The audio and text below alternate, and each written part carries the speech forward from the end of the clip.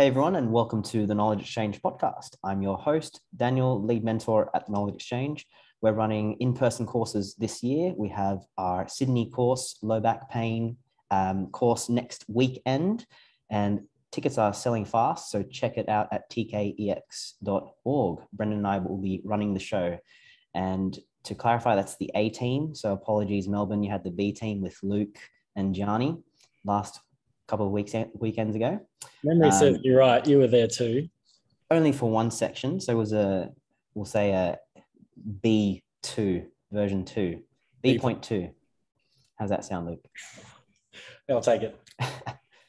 Today, we're going to, with banter, discuss a bit of the how to meld ethics and healthcare and business needs in private practice in the context of Australian private healthcare, looking at some of the challenges, the realities, the constraints of our system as clinicians looking to apply evidence-based healthcare, and having an open discussion, not promising any answers, to reach out to those who may feel a bit stuck in the system that largely incentivizes seeing people more often and maybe feeling a little bit burnt out in the process. So there's a ton of nuances, and we can have this very open conversation. But to start, I'll get a quick intro from each of you. So Luke, who are you, what you do?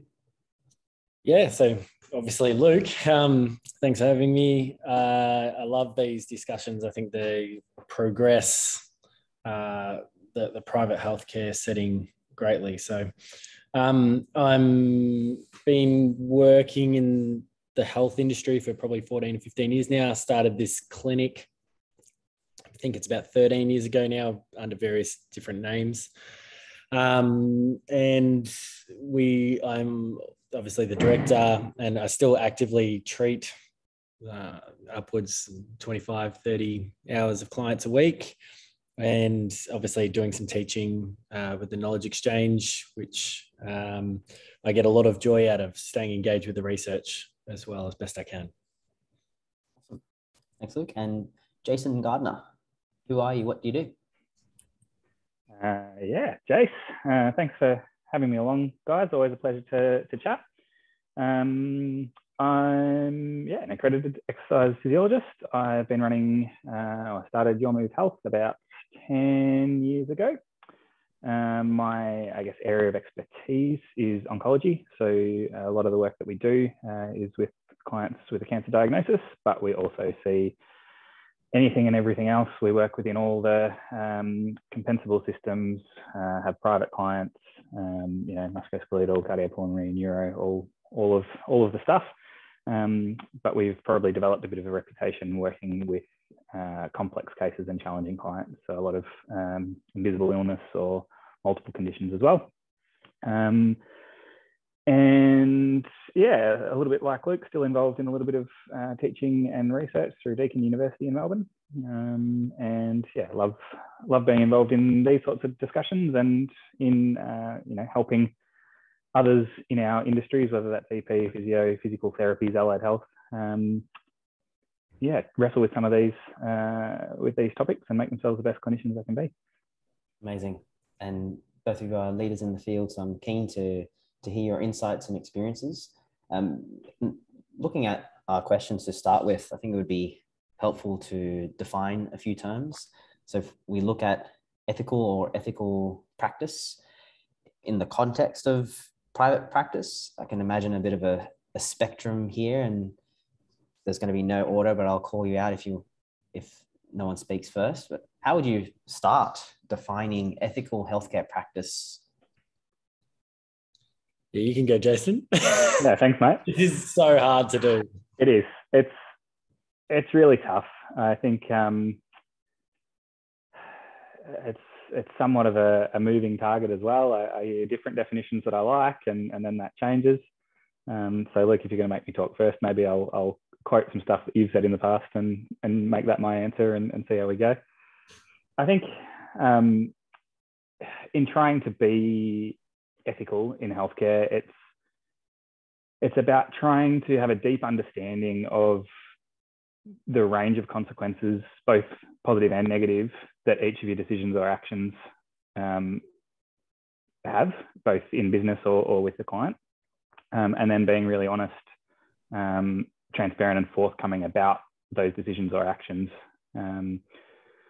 Because ultimately what you're trying to do is find the best balance in those decisions and actions that provides the most benefit to your patients or clients, to your staff, to the business, and then also to the community more broadly. And so any decision you make, whether it's as an individual clinician or as a business or business owner, it tugs things in all of those different directions. So if you make a decision that's focused on the patient, it will have knock-on consequences to your staff, to the finances, to the broader community, and vice versa. So I think ultimately, yeah, being ethical is having a good understanding and being as transparent with all of those consequences as you can be. Yep. So looking at our staff or employees, colleagues, looking at our community and considering the implications and the consequences of our actions and how it might impact others. I've come across a few principles, and it sounds like it touches on a few of beneficence or wanting the best and having justice as well. So making sure we're serving communities that need help. And Luke, expanding on that definition, what would you include? Look, it's a massive grey area, and it's kind of like when you read research, two people can read the same research and take different takeaways. And so I think ethics has a lot to play with what your values are as a person, and that's a constant evolution as well. But I think there's some hard, I think there is some black and white in some of this. So one of them would be, the Hippocratic Oath that we take in healthcare, which is first do no harm. And so that's the first point of call, at least for me. It's like, what's the negative consequences that, insert X decision I'm about to make could have from a negative perspective in any way. So just having your radar on or your glasses on, looking for that first and foremost would be a really great place to start.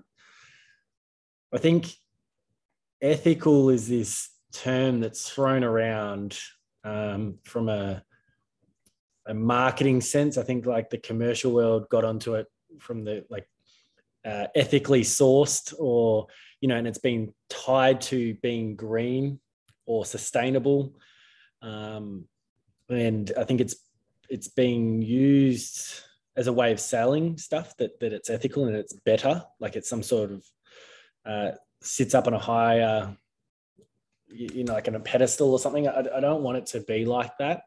It's more of a mindset rather than a thing. I don't think you can ever truly be just ethical. I think even the most ethical business would have to, at some point, create some sort of situation where you have to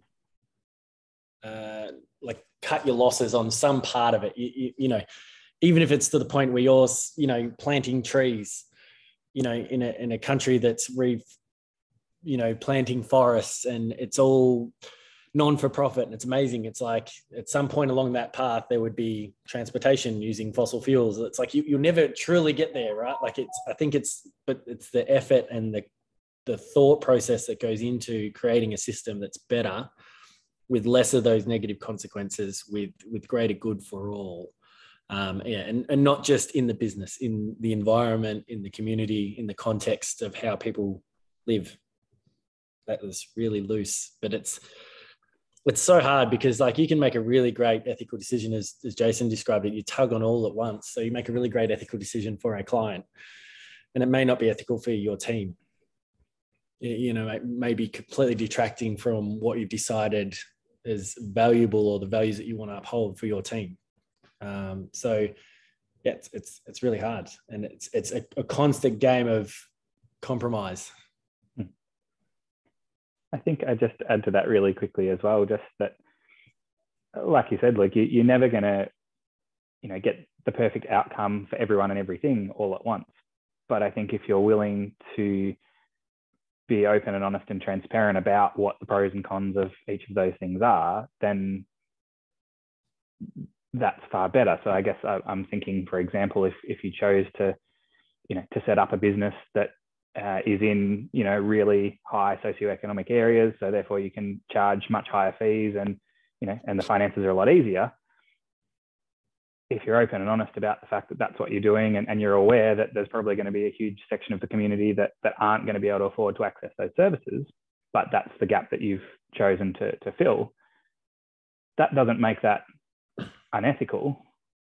It just means that you're recognizing the pros and cons of what you've decided to do. If you set yourself up in a really low socioeconomic area and have fees that, that are inaccessible to everybody there, then that's a lot more challenging. So it's, I guess just being aware of the intended and unintended consequences of any of those decisions that you make. And like you said, looking for the pros and the cons, and, trying to minimize the cons, I suppose. Yeah, I think one of the concepts we touched on is like utilitarianism, or looking at what might be the best action that helps the most number of people. It's kind of a philosophy of number of people. What was that? Sorry, Luke? The greatest good for the greatest number of people. Yes, and how that might play into effect when looking at, I guess, having our own philosophical frameworks and values for why we do what we do. There's a few other concepts like consequentialism. So the idea that whether an action is good or bad depends purely on its consequences in certain contexts that might be applicable. So there's a lot to uncover here, and to say that there's just making a judgment or a call on something being ethical or unethical takes away the nuances and the shades and all the layers involved in these discussions. And I'm curious, might there be some examples in private practice where you've had to have these kind of questions and conversations either with yourself or with your team about making a decision, considering all these implications and being honest? Well, every day. I'm trying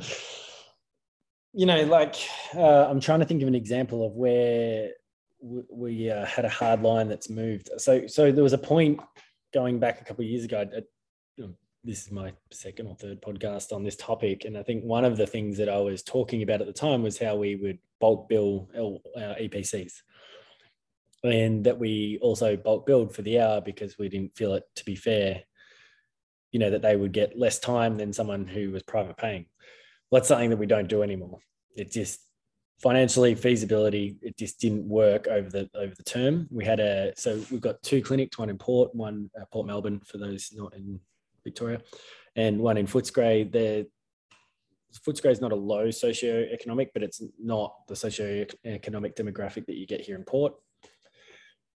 And we started seeing a change in GPs' behaviour in the Footscray area, where we were then getting a heap of EPCs, but we're getting a heap of EPCs with just one session on them that dictates that you write a report. And so I think it was at the time about $52.80, and we were providing an hour and then had a clinician sitting and writing a report back to the GP. It was going well beyond what cost to provide that service was.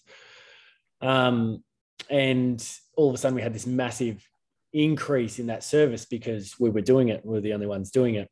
And so then it started to take up so much of the calendar space that we became unprofitable pretty quickly and made quite a substantial loss.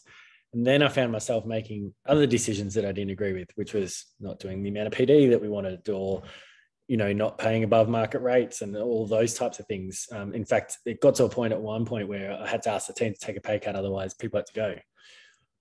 So, and they're things that don't align with my values. I don't know whether it's ethical or not ethical, but it was not in line with the vision, that we had. And so, my ethical compass, whatever you want to call it, led me to this idea that we're servicing all the rich people, all the people who can't afford it are not getting our service. So how can I do that? Created a system around that. That system nearly sunk the business, which would have taken us out of it all completely, with the inability to help anybody.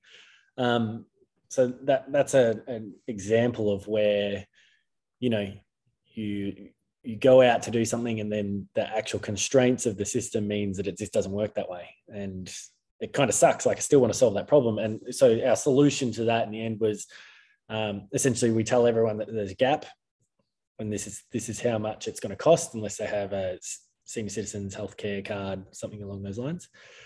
If we tell someone that there's a gap and they go, oh, okay, well then, I'm not taking that session. Essentially, then we ask, is finances a problem for you?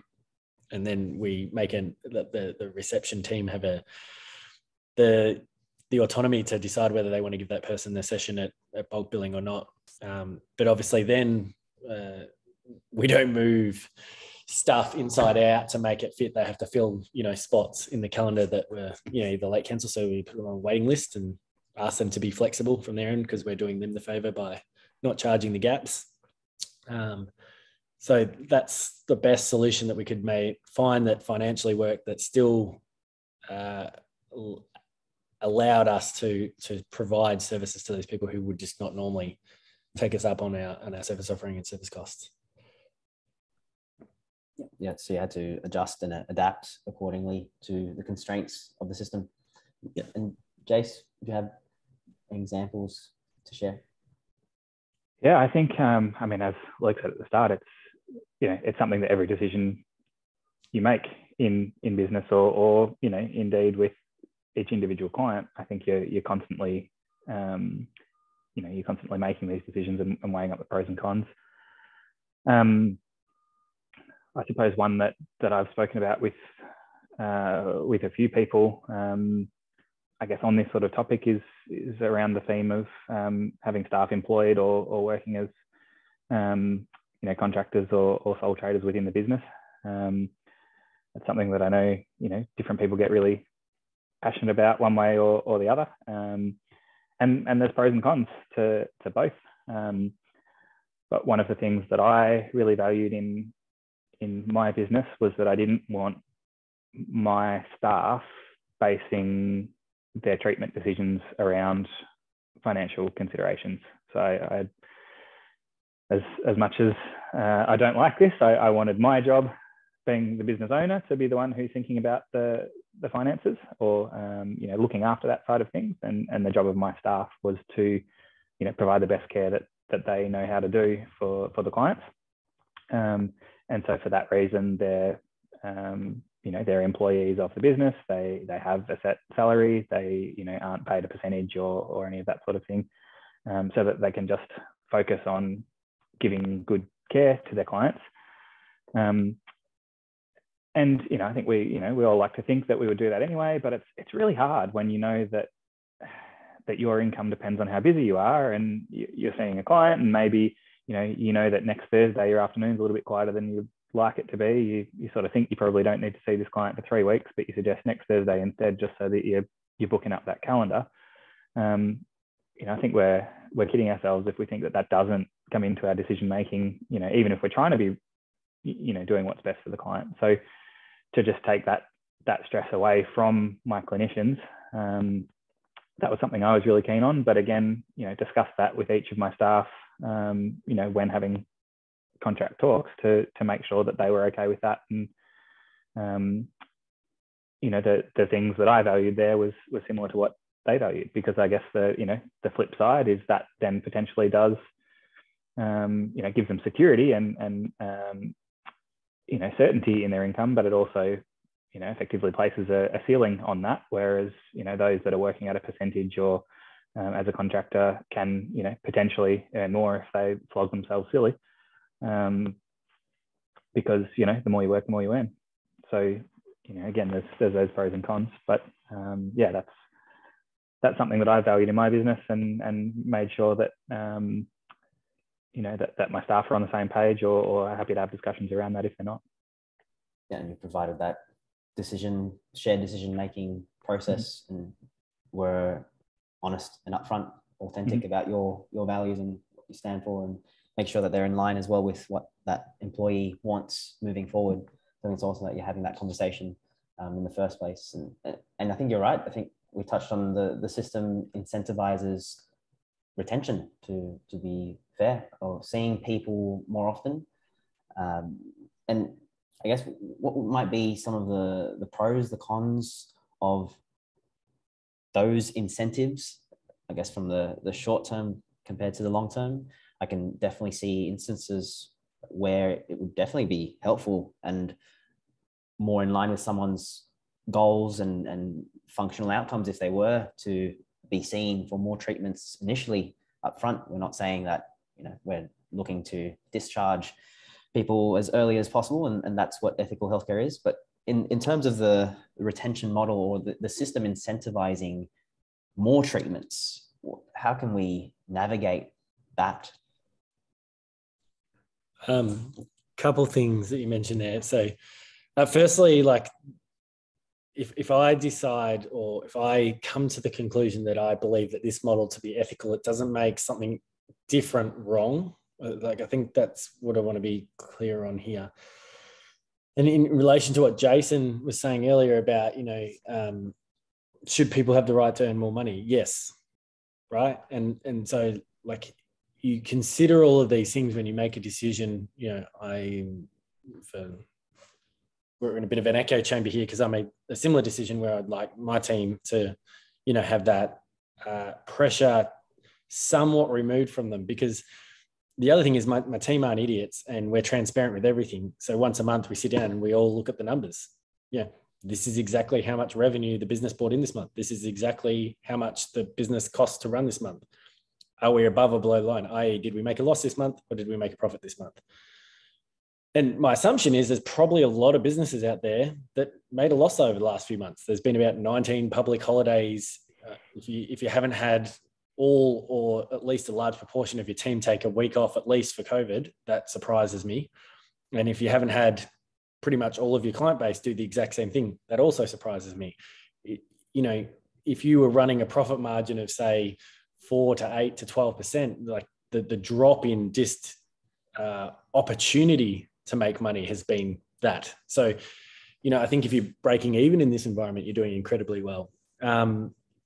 So that's just another little side note there. And I think if you're not so you don't have to, in my opinion, and how I have come to my decisions, like you can still earn more money and speak to your manager, boss, supervisor, whoever about earning more money without it being directly one-to-one relationship tied to the amount of people that you see as well. And so it comes to this idea of value. Like, so if your value is tied to just calendar utilization, that's one way of looking at it. I'm not saying it's wrong. I'm just saying it's one way of looking at it. Because some people may only want to just see clients and go home. And so if that's what they want to do, then that's okay. But if value in your particular business is to, in our business, it's to try and provide optimistic healthcare messages, non-nocivic language type stuff.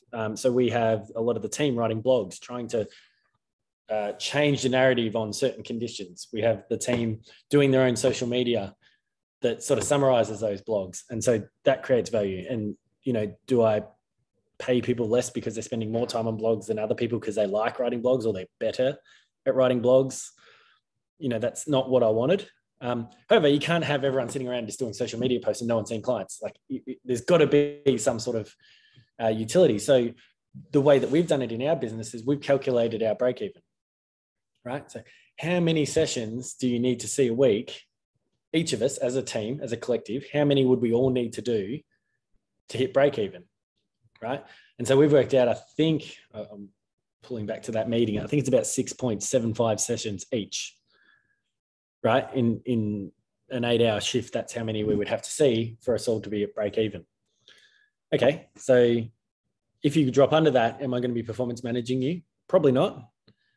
But everyone's just aware of this sort of loose guideline that it doesn't work if we're all below that line. Now, some people sit above that line all the time, and some people sit right on it or drop below every now and again, but they're doing other stuff, and that's okay. But obviously, if the whole business drops below that, we've got problems because the money runs out pretty quick. And I think some people bring other types of value, like there's like financial reward for tenure.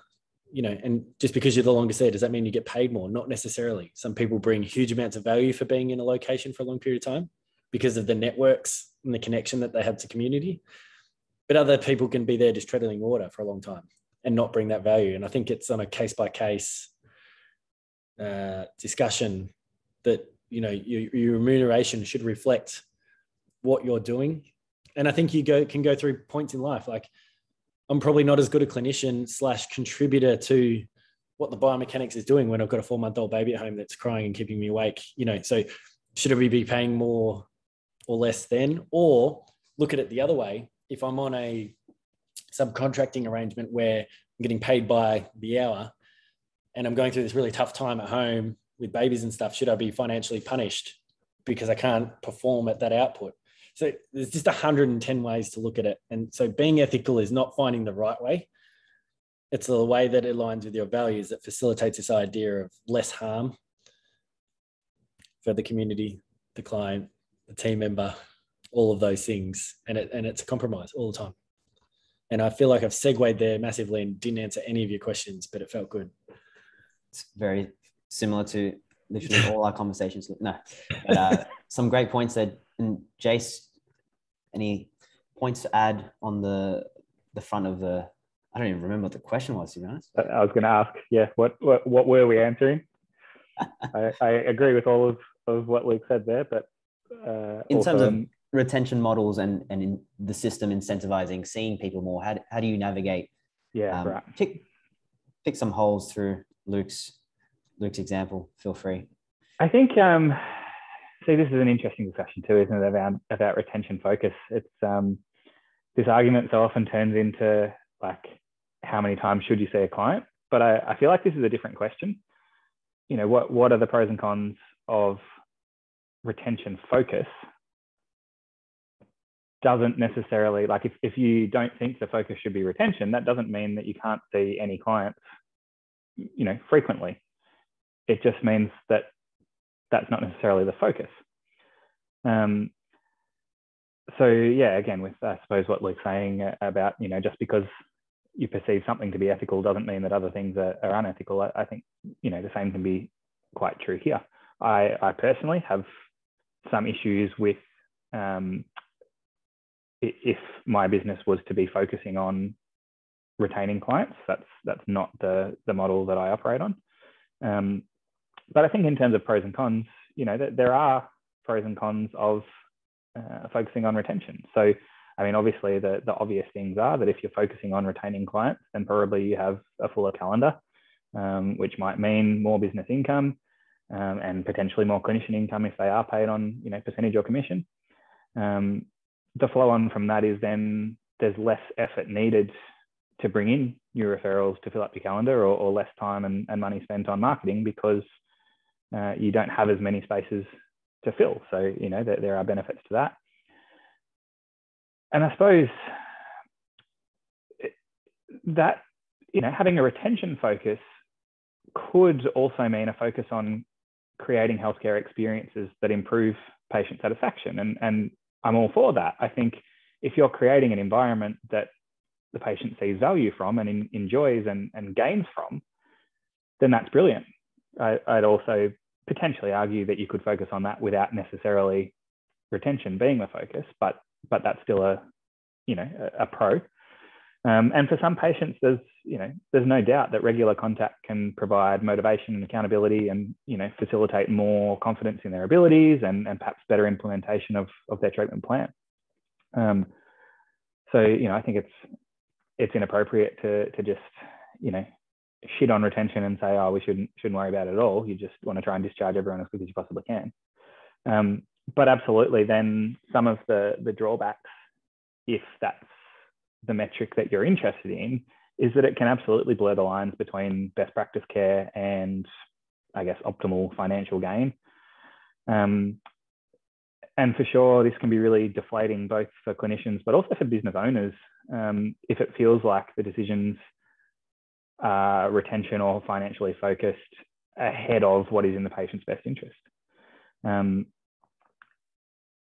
pause there as well and just say, I think often a lot of these discussions do seem like it's, business owners versus clinicians, and that's certainly not always the case. I think, that there are a lot of business owners that, the reason they own a business or started a business is to try and make a difference to their patients. So, then when they start being, tugged in the direction of finances, that's not necessarily something they want or that they find easy. And, that can cause burnout in bosses, in owners, in managers, just as much as it can in clinicians. And, I suppose for some clients, that focus on retention can actually get in the way of independence as well. So you might actually be teaching patients to rely on the practitioner rather than problem solving for themselves, or or prioritizing the behaviors that they need for their own health and well-being, and instead just turning up to an appointment.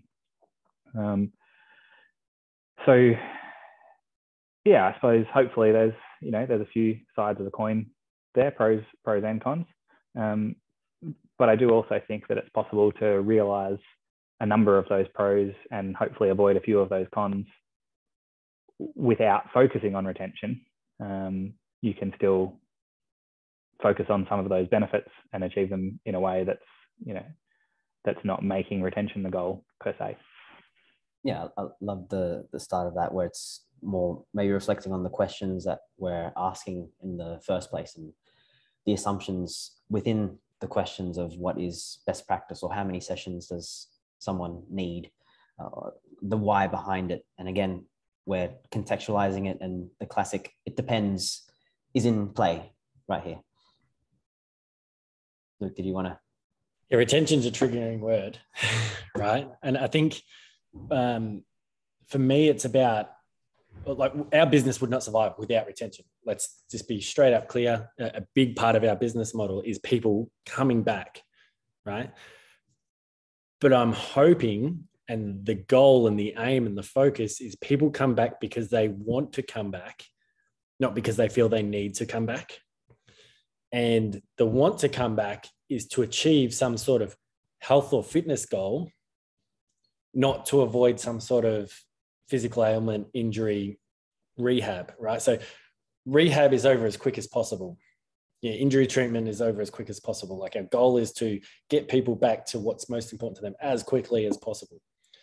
However, if they then say somewhere in their narrative, normally it's around the initial assessment, when they start talking about the impact that illness is having on them, illness, loose term to describe all mask, ongoing issues, chronic, acute, all the things. They normally say, I can't do X, Y, Z, or I would love to be able to do X, Y, Z. And a lot of our questioning goes to, if you didn't have this, what would you be aiming for to get to those wants and needs? Cool. Okay, so now that you can comfortably bend your back, and that doesn't mean pain-free, just comfortably, or you have self-efficacy to be able to bend, lift, twist, do the things that you need to do to function.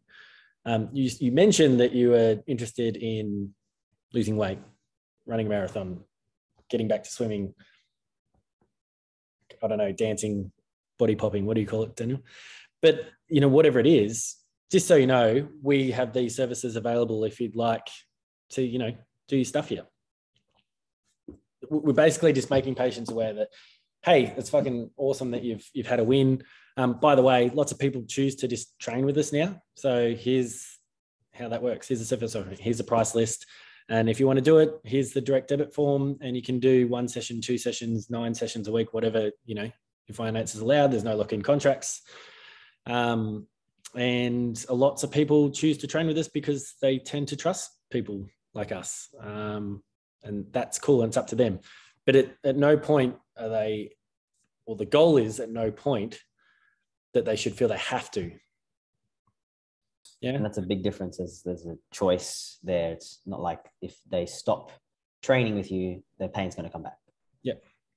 And then I think retention is retention of that client next time they have pain. So I have the choice to sell this person, 5 foam rollers, 9 TheraBands, 7, techniques that potentially are going to change the trajectory of that person's health in the short term, and leverage a huge amount of cash out of this person now while they have this pain and they're highly motivated to do something. Or I can, let that slide, do what's required, what will give the most bang for buck, make them aware of our other services, but also make them aware that if they're in trouble again, we're here to help. But more importantly, we're here to help you, your friends, your family, your community as well. So retention of networks or groups of people, retention of trust, I think is probably most important. That's what we try to focus on. At least I hope that's what my team are doing. And I feel like that is the case. Absolutely. I think Examples. retention, sorry, just one more thing. Retention is really important, at least I perceive it to be. And from the conversations I have with my team and clinicians in general, I'm exhausted if I get 5 initials in a week. It's just so much information to take on. If I'm dealing with 5 or 6 new clients on top of what I have, I'm trying to learn their dog's name, their partner's name, how many kids they have, what job they do, what their aggravators, alleviators are, what their goals are, what they've been told in the past, what teaching points that I think are important, what I would like to expose, how did they respond to that, following up with messages. It's huge. So if I don't have a steady bunch of healthy people in my calendar that are there having some fun, I feel like for me and the team, I feel like if every one of our clients was currently struggling in pain or dealing with some sort of acute health issue, it's like everyone you're talking to is there because they have to. And it's a very different dynamic compared to people who are there trying to achieve something. And that's why I didn't work in hospital. When I did my placements in hospital, everyone was there because they had to be. And everyone was there trying to get out of a shit situation. And I personally, cognitively, didn't cope well with that. And so I need some people enjoying physical activity. And for me, the reason I got into exercise physiology and health in general is because I wanted people to feel the goodness that exercising and moving did for me. And if everyone's got a poor association with exercise, that takes away from my energy. And so I can't deal with too much new stuff at once. So retention from that aspect is important, at least for me. And it's seemingly a pretty consistent feature when I'm talking to either team members or other people that when we're doing our mentoring about burnout. Yeah, absolutely. And I think we should also list some or just mention some examples that we have clients who we've seen for a long time as well. I think that there's a kind of misconception or stereotype that we would not have ongoing clients who train with us because they enjoy our company and they enjoy their sessions, and we've got some fitness goals, health goals with them. I think it's also important. I got a client who I've seen for 14 years. When she came to me, she had a 2-year-old bubba. She'd just been through a divorce. And now that 2-year-old bubba is now a strength and conditioning client for basketball. That family has been in our books, that entirety. There's been, 18 months where they haven't been in at all, but, I would consider that almost continued care for 14 years. And am I proud of it? I suppose I'm proud of some aspects of it, but then there's other aspects where could that person have done this on their own? But I feel like I could justify at any point that, he's seeing me for basketball at the moment for performance gain, and I feel like they would pay any coach for that. I don't think they're seeing me because they're scared they're going to move wrong or, break some sort of rules, or if they don't have me that, they're not going to have some sort of, I don't know, benefit. I think they just like the outsourcing. They feel comfortable, those types of things. Yep. And if we can create that safe context for them to continue that ongoing training related to their goals, whilst always having in the back of our mind, like that question you just asked, could they have done it by themselves? Having at least asking that question is important. Look, you've been talking for too long, so I'm going to get Jason to start the next one, because I'm keen to hear his KPIs, or in general, how can we, Jace, track client-centered outcomes in terms of a private practice? Yeah, glad that you handballed that one to me, Dan, because it's probably of all the questions that we're going to chat about, the one that I have the least answers to. Yeah, it's not something that I think we do well in my business yet, because I'm not sure what the answer is. There's lots of stuff that you can track. There's lots of stuff that you can measure, and as heaps of discussions of that I've listened to, some of those are useful. Some of those might not be. They might, poorly reflect what you're actually trying to measure. I think the closest that we come, my practice at the moment is do each of our clients have clear goals that are mutual between the client and the clinician? Are they regularly reviewed in terms of are the goals that we're working towards still your goals, but also are we making progress towards those, or have they been attained? I think to an extent, client satisfaction is something that's useful to track or measure, whether it's sort of formally or informally. I don't think client satisfaction is the be all and end all. I think there's, you can do a lot that will make a client happy that isn't necessarily useful or helpful or good value for money. But I do think it's still a useful metric or useful information to have. Are your clients satisfied with, various aspects of the care that they've received? And then I suppose in terms of, maybe the best thing that reflects a lot of what I value for my business is how willing would the client be to refer others to your services that, having been through it themselves, or how willing are they to spread, good feedback or good messages about your business and the service that they provide. So that's probably the closest I've got to answers there for you. But this is certainly something that I'm always keen to hear what other people are doing, what the pros and cons of that might be, and how useful it is in terms of actually guiding the way you run your business or the way you practice. Yeah, so there's KPIs and then there's performance management. And I think they're two things that are often spoke about synonymously. And I don't think they always have to come hand in hand. So, you can have a KPI or a measurement, so it's a key performance indicator, and not, dish out warnings to team members over those KPIs, but it can be just something that you measure and reflect upon. I fell into the trap of client satisfaction. There a couple of years back, we had all these systems built in to get them to rate this on a scale of 1 to 10, I think it was, how happy or how likely they were to refer on. And, would you like to leave us a comment why you left that number? And then that was all internal. So the whole team would receive essentially satisfaction scores.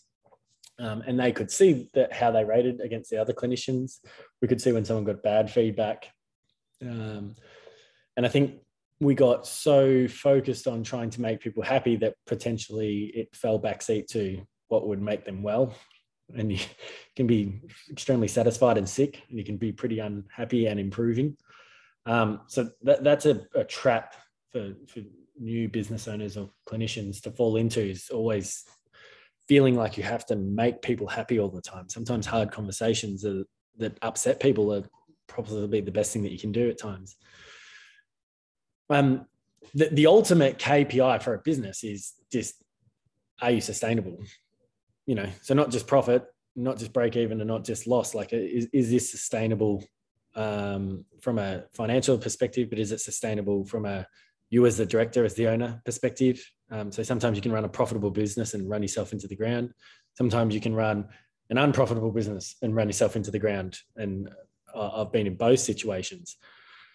Being profitable and run into the ground is a lot better because you've got resources to help you, like financial resources. It's a lot harder doing the run into the ground bit with no cash as well. That kind of really sucks. But that said, we have so our KPIs are around things that we think facilitate our values. And so that's all really that matters. You know, like an unwritten KPI is if you're being abusive to a patient, then obviously that's something that I performance manage you on, and that would be like written warning type stuff. But if your KPI is, so the whole business's KPI is to, you know, it's got to break even. It just doesn't work unless there's enough money at the end of the month to pay everyone's bills, right? So does that mean I performance manage anyone who's outside of that? Or do I just have a conversation with them about, you know, what barriers they're facing, or how else are they providing value that maybe I'm not aware of, or, you know, something along those lines. The other one is, like, I think as a culture, we've become well too focused on trying to make everyone happy. You know, the staff have to be happy, or the team has to be happy, and the clients have to be happy, and the directors have to be happy. And I almost feel like it's almost a bit unattainable, like that if you're not happy, you failed. And I feel like you get guilt that you're doing something wrong, then unless it's all good. Like, I think it's still work at the end of the day. I'm not saying that allows you to just run a shit show where everyone hates themselves and it's horrible work and the working conditions suck. But like, some days work is just shit. Like, it's just, you know, a client upsets you, or, you know, you get emotionally drained from seeing someone doing so well and then have a massive setback and go back into old, you know, cognitive patterns that are detrimental to how they're going. And you because you care, you kind of, like, it drains you, and it's just a crappy day and you feel exhausted. I think that's just, it's part of it. Like, and I feel like so much narrative is around that, you know, you shouldn't feel like it's hard work, and that, you know, you should stand up for what's important to you. And I agree with all those things, but sometimes it's just going to be a little bit crap as well. And that not to react to every time you're feeling a little bit low, like you're failing or something's wrong. I think that's just life in general as well. The other thing is, I think a lot of the narrative around clinicians and business owners creates a dichotomy between the two. And I think business owners are feeling this ultimate pressure that they can't work in the business. You've got to work on the business. If you're working in the business, you're doing something wrong. I just call bullshit on that straight up. And especially for most of the businesses in our industry, you're not big enough to justify a director's wage and not see clients. Like, there's just not enough profit unless you are in a really high socioeconomic and you are charging through the roof and all of those things. But I feel like if you're in the first 5 years of business and you've got a team that's less than 20 people, the likelihood that you're going to be sitting on a director's wage working on the business is Buckley's to none, unless you run yourself into the ground, or I don't know, unless there's a secret I don't know about. But I just don't see how that pays out. And I see so many people come through in the business mentoring going, yeah, you know, I'm trying to do all this stuff on the side. And it's like, give yourself a break. Like, you know, I personally, I still see 30 hours of clients, and I like it that way. Like, I don't want to just sit behind a computer drawing up marketing material. Like, that's not why I got in this industry in the first place. Does it mean that the business may do better if I was doing that? I don't know.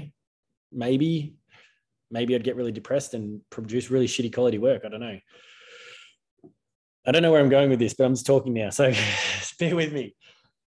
Yeah, in relation to KPIs, I think unless the KPI, the performance management bit, and what's sustainable and what may be a really important KPI last week may prove to be completely irrelevant the following week in the context. Like, I would find it really hard to performance manage anyone on a KPI in calendar utilization over the past 6 months, just based on COVID alone. Like, I just don't know how, one, being on the receiving end, how stressful that would be, not having control. Like, that's this idea of trying to sell ice cream on a rainy day, like, and then being performance managed on that number would bother me. However, you know, setting up KPIs around what leads to work, I think is probably the better way of doing it. I'm not saying it's right or wrong. I think that makes the most sense to me. You know, how many pamphlets did you drop? How many social media posts did you do? How many GPs did you go and visit? How many clients did you check in on? That type of stuff seems to be more relevant if you're going to measure anything, if you feel you need to measure. I think that's the main one. I'll shut up now. Sorry. You're right about the dichotomy, and I think having these open discussions is helpful to understand the realities and the questions, and having that shared decision making amongst your team as well, being transparent and upfront about the realities and the fact that the context shapes our decision making process. And back to the KPIs, I think focusing on the client, making sure there's shared goals, as you mentioned, Jace, and ensuring there's a way to track referrals for word of mouth to make sure that we're reaching out and helping our communities. And then looking at it all depends on the person's values. And if I gently counter your point, Luke, maybe there are some clinicians listening who would prefer to do more of the marketing, and that's okay too, just as long as your KPIs reflect that. And also back to the question of the implications for these KPIs for the rest of your team. If there was a final piece of advice for clinicians, I'm sure you've come across, particularly in EPs, and there's been a few changes in compensable schemes where it's changed kind of the landscape of salaries, of workplace satisfaction, of financial needs as clinicians. For those who are considering opening up a clinic or starting to see clients as a sole trader, thinking what would be some of the realities involved in that, as well as some pieces of advice? Yeah, that's a great question, Dan.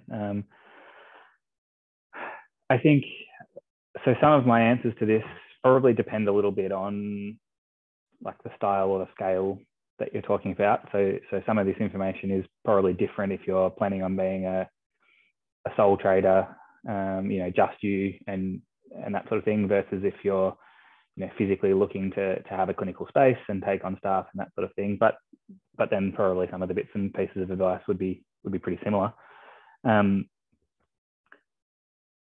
I think the first, I'm going to come back to something Luke said earlier about any decision that you make. One of the important things is to first of all think about the negative consequences or the drawbacks. I think the same is true just for pulling the trigger for starting your own business. Know what you're getting into. It's a lot of work. It's a lot of stress. You'll spend a huge amount of time having to do things that may not necessarily be what you're trained in or enjoy doing. As Luke was saying before, it's hard.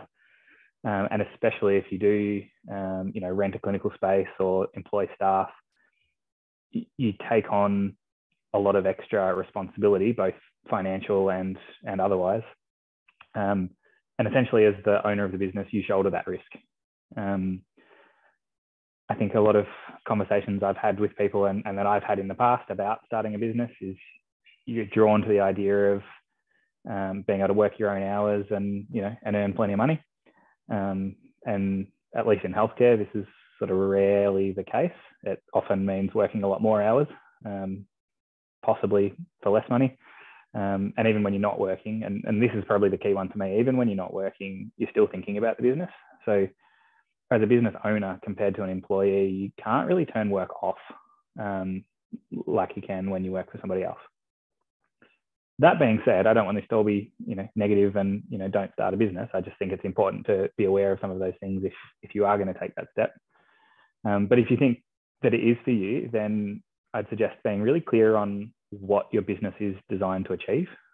So what is the purpose? Be really clear on what your values are and then what your business's values are, and refer back to those regularly, frequently, all the time. Find yourself a business mentor or teammates that you can chat with and ask for help often, all the time.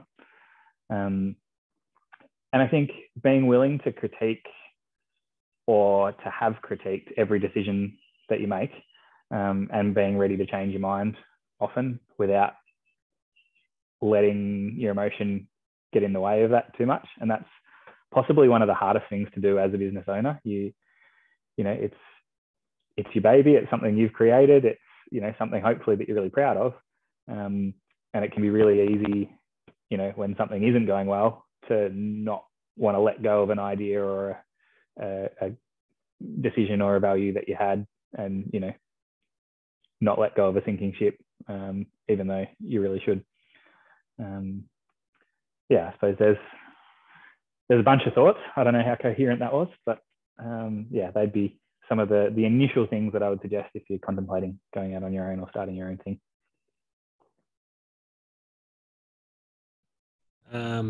My initial response to that would be don't do it. But no, look, the highs are super high when things are going Trying to say that nicely. The lows are super low when they're going bad.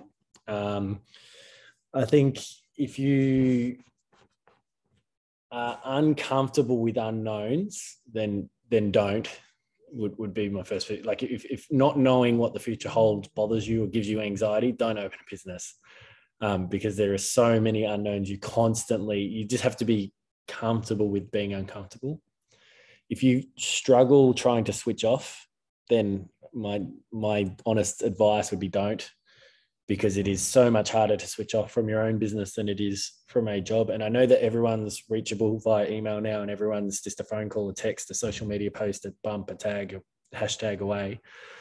But it's inherently hard to, when you know you're shouldering all those risks, to just walk away and have a holiday, or to even just sit for an hour when there's always something to be done, when there's always something to follow up on, and there's always something to check, there's always something to improve. That is a skill in itself, and I don't think I've even mastered it yet. And when you talk to most really successful business owners, you can see it in their personality type. They are just go people all the time. And you'll hear about successful business people talking about how they meditate and they do all these things, but they tend to do that after they've got there. Most of the first 5 years of business is running around thinking, what in the fucking hell do I do next? Why did I do this? And all of those types of thoughts.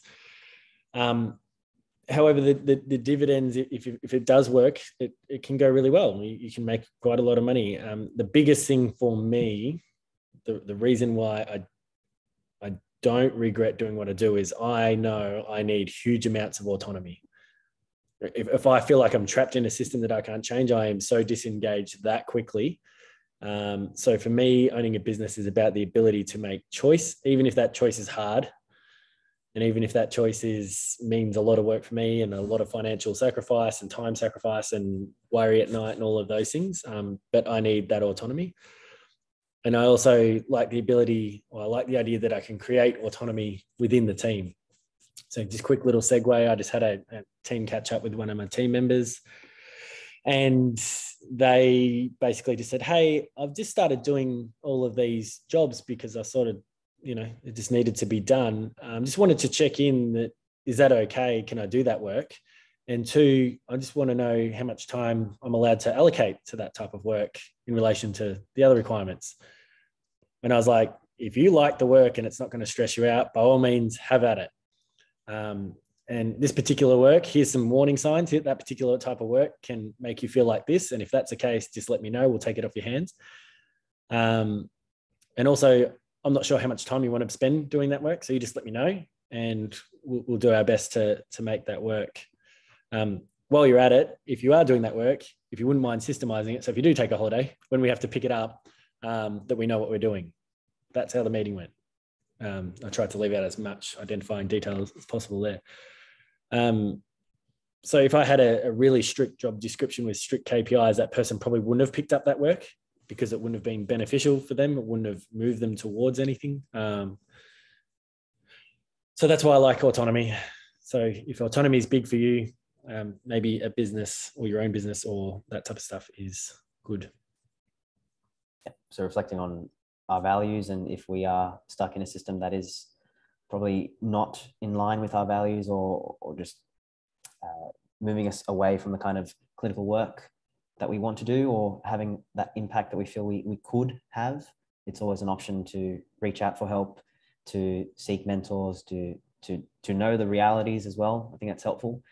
So far, both of your honesty and like your response have been very honest, authentic, and it's quite refreshing to hear this from clinic owners.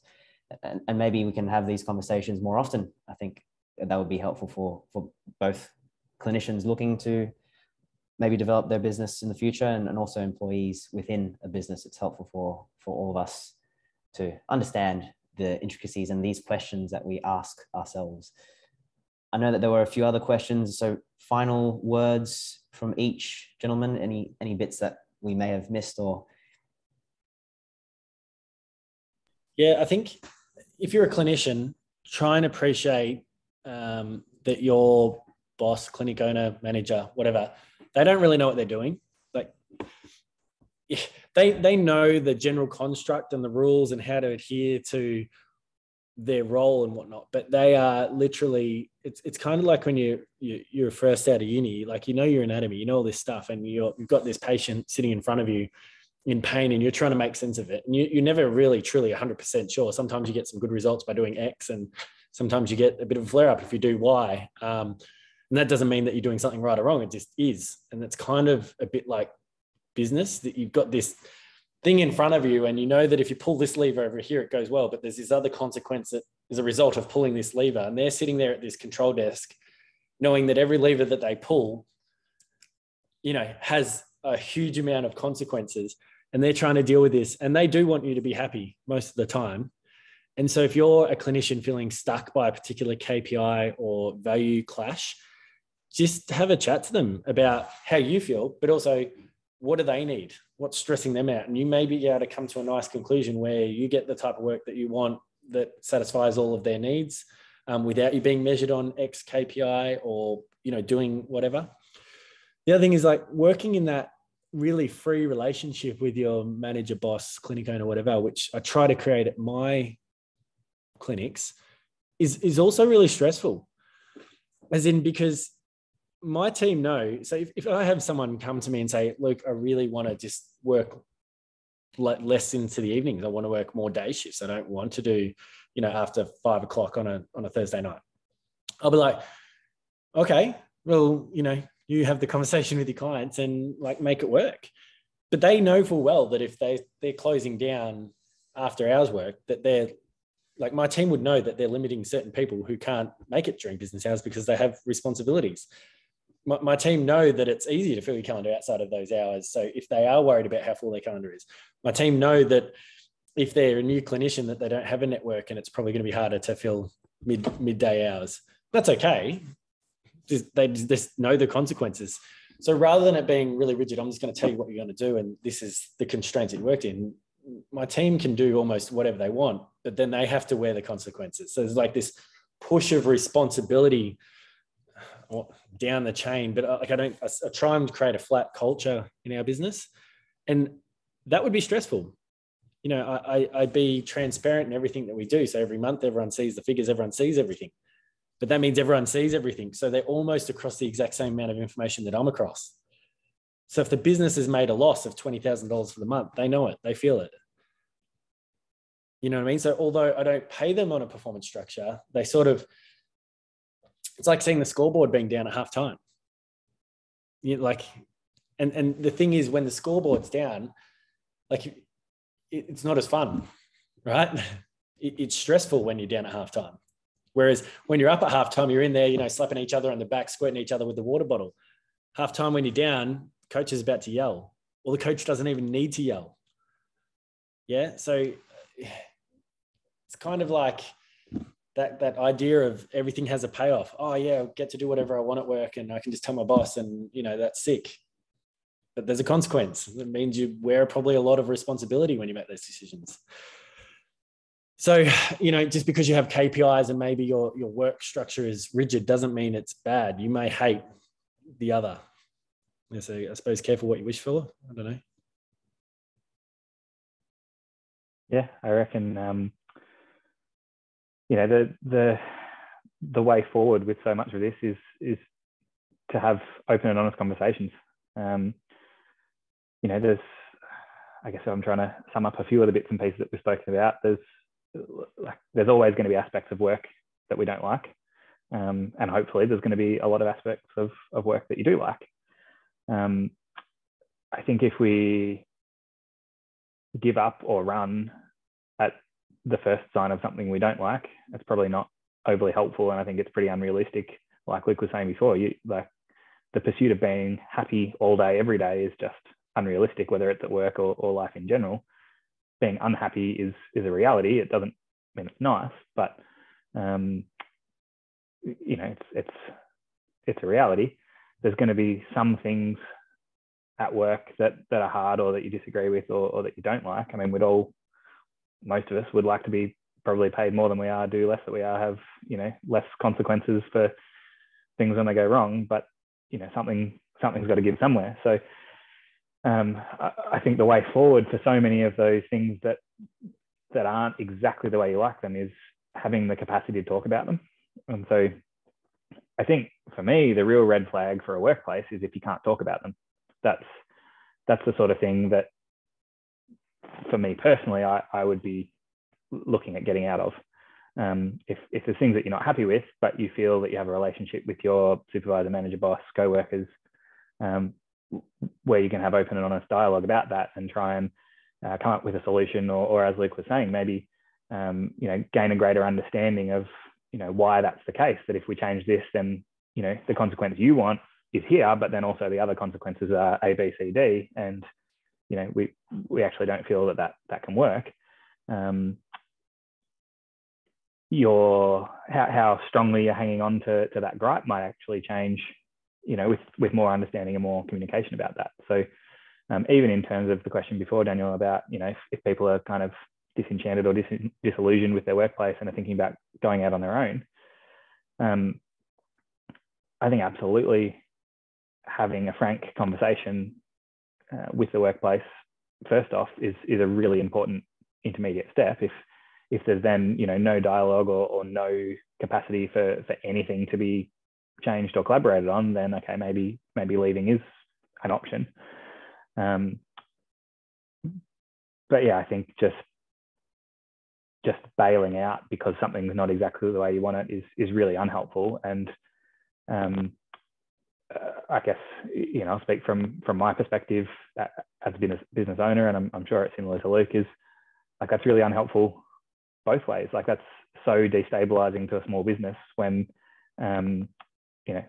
when somebody leaves without any warning, or without me having been given any opportunity to try and help or to try and alter things or change things. That's really, really tough. And for me, as somebody who genuinely cares for my staff, like I would take that as a personal knock, as well as the challenge that it poses to the business in terms of then advertising a position, interviewing, hiring, training, et cetera. So I genuinely think realistically for any of those sorts of things, the first step and the best option for everyone is always to be able to have an open and honest conversation and try and see what the best outcome is going to be for everybody.